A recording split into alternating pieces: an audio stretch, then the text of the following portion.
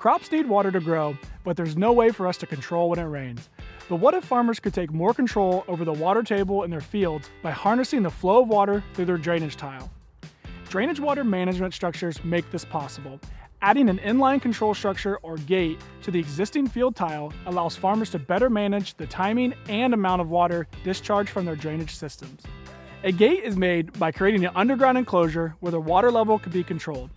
Water enters the enclosure through the drainage tile and is forced to rise over the gate before passing to another tile or the drainage outlet.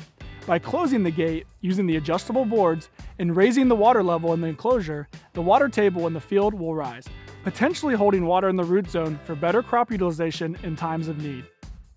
When water is not needed in the field, the gate can be opened and the water may drain freely away from the field.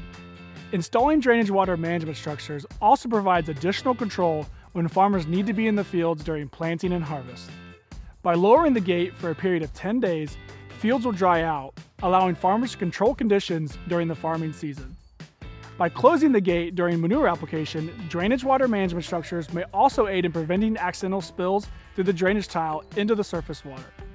In addition to these benefits, drainage water management structures can reduce nutrient leaching. Anytime water moves through the soil profile quickly, it can take nutrients like phosphorus with it. By controlling the flow of water, farmers are able to ensure nutrients stay in the field where they belong. Drainage water management structures give farmers more control over the water flowing through their land, which helps reduce nutrient leaching, prevent accidental spills, and control water table levels for maximum productivity.